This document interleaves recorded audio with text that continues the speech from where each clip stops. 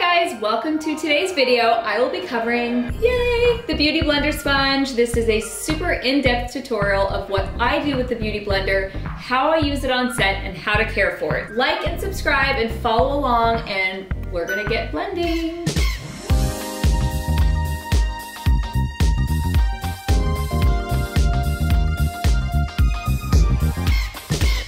Okay, so I am back sans makeup.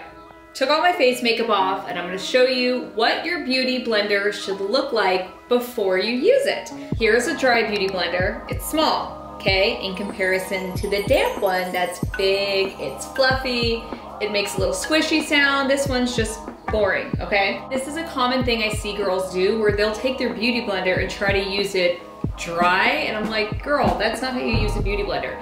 It should always be damp. So I'll wash my Beauty Blender, take like a paper towel or a napkin, whatever you have laying around, and squeeze it out the excess water, and then it's ready to go. Today I'm using the IT Cosmetics Bye Bye foundation, full coverage.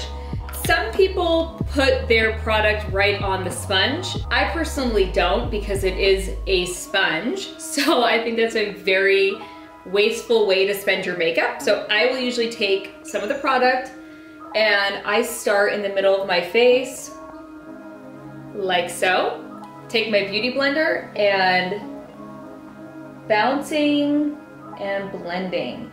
The technique and the technology, I guess, behind the Beauty Blender is it's supposed to be made to like bounce on the product. So you're, instead of like a brush where you're going like more in this motion, the Beauty Blender will bounce it on. And I think that's a good word to remember, because that is what helps blend your foundation.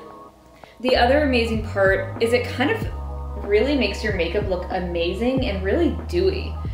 It's nice to get a really flawless look on your skin with no like lines or weird parts that aren't blended. The sponge will help that, because remember, it is a sponge, but it's also an applicator. So the application process is bouncing on your foundation. My foundation is on, feeling great, nice and dewy. I don't feel too cakey, even though this is a full coverage. The Beauty Blender like made it like thinned it out or something, so it's just not so heavy. I'm moving on to the next step, which is concealer. I'm gonna use my Tarte concealer and just dot on the areas where I have a little bit of darkness. Nice. Now, the nice part about the Beauty Blender is the shape of it. It has like a point. Obviously you can see that, like an egg. So this is gonna be the smaller area to where you can access the smaller parts of your face. They do have a baby Beauty Blender. I always lose the baby Beauty Blender. It's so small, I like having the big one. So I'll kind of squish it down a little bit and just use the end. And look at that little corner. You can really get in there and blend that concealer. And again, I'm using the same kind of bounce motion. Bouncy, bouncy. Get that dark circle to go away. Love. So nice. Again, pinching the end and getting into the corners. Voila. I look bright. I look awake. I look like my son did not just interrupt me like he does all day long.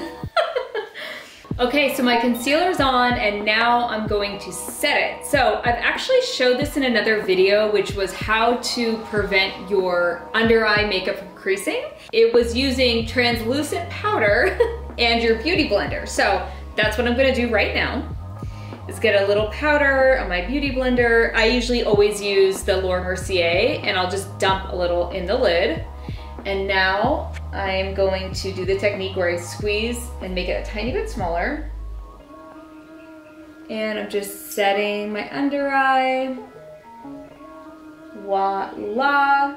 This will prevent it from creasing. Now I feel so covered, so awake. Under eye, done. And now I'm going to use the same Beauty Blender to put on my blush. This is a great way to use a cream blush. If maybe you don't want to use your hands or a brush, or it intimidates you a little bit, you can just go in right with your Beauty Blender. Still gonna use my finger a little bit and just tap it on my cheeks and get it right on the apples. If you've watched any of my other videos, I showed you how to find the apples of your cheeks. Go in with my beauty blender and just bounce the product on. This actually, as I'm doing it, I'm thinking like, this is kind of an amazing way for you to get started if you've never used a cream product before, whether it be blush or bronzer.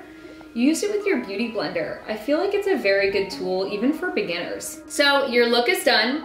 I have used my beauty blender for 4 products: my foundation, my concealer, setting my concealer with powder, and I even did my blush using my beauty blender. For a $20 sponge, I feel like you've gotten your money's worth. I do want to go over a few pro tips with your beauty blender. Don't forget, this is a sponge, so you don't want to use it while it's damp and then say throw it in your makeup case, zip up your makeup case, put it away for 24 or 48 hours, okay? Since it's a sponge, I always leave mine out, like on my counter, on my windowsill in my bathroom, and let it dry.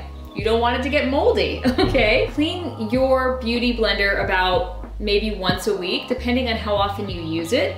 Just a little soap and water, squeeze, squeeze, squeeze, wring out the product. They do sell specific cleaner for the beauty blender, so you can always pick that up also. So you can buy the beauty blender at Sephora, Ulta, Nordstrom's, any of the big beauty stores. You could buy your beauty blender. And the last thing I will say about this is you probably want to get a new one every 3 months. So hopefully this was helpful. The beauty blender is nothing new, but it is a great tool to put in your kit. Maybe you use it for something that I didn't mention. Comment below, let me know how you use your beauty blender.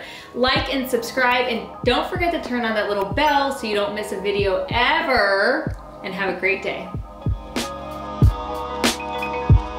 We'll make it nice and blendable.